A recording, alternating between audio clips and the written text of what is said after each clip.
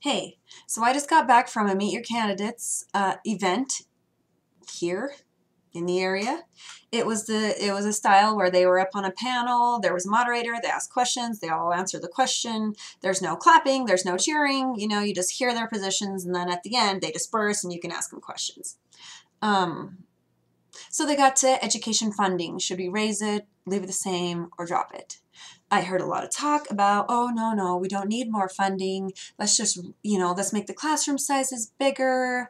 We just got to hold the teachers accountable. Are they spending the money responsibly? This, that, whatever. That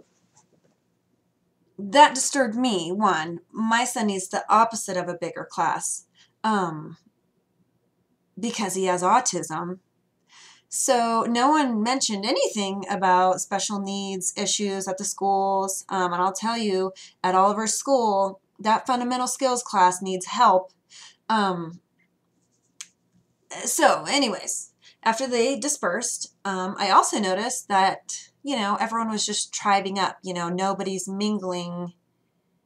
Everyone's just finding their candidate and hanging out by their candidate, right? So I decide, you know what? I'm going to mingle. I want to know.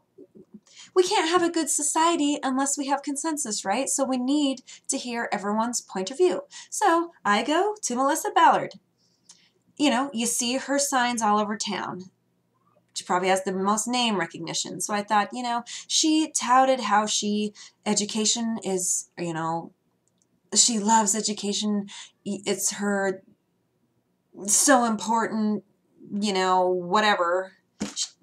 And, her friend started Head Start, the whole thing, right? So I'm like, she probably has some thoughts about this. I'm going to reach across and I'm going to see what her thoughts are about this. I say, hey, classroom size is getting bigger. That's the opposite of what my son needs. My son has autism. Can you speak to that?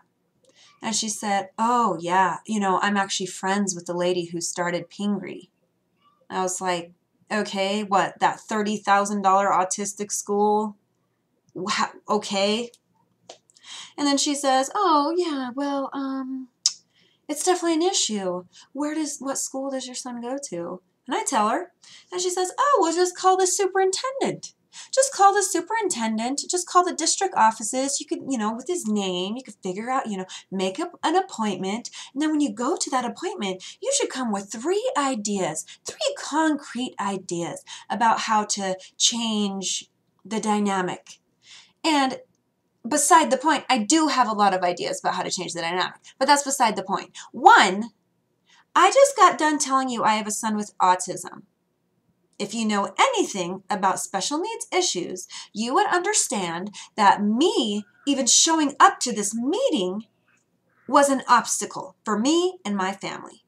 I'm trying to be a good citizen by showing up to talk to you, the person who is going to be making the laws that my son has to abide by, and you're telling me, oh, you go home, do a bunch of research about the healthcare system, what prevents a private tutor from attending a public school with a child. You go figure out what the funding issues are with the special needs department at a public school.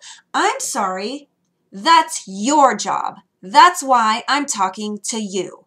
And basically, what you just told me was, I care about education for all these normal kids who don't need extra help, who can do just fine in society and can just do fine with the way things are.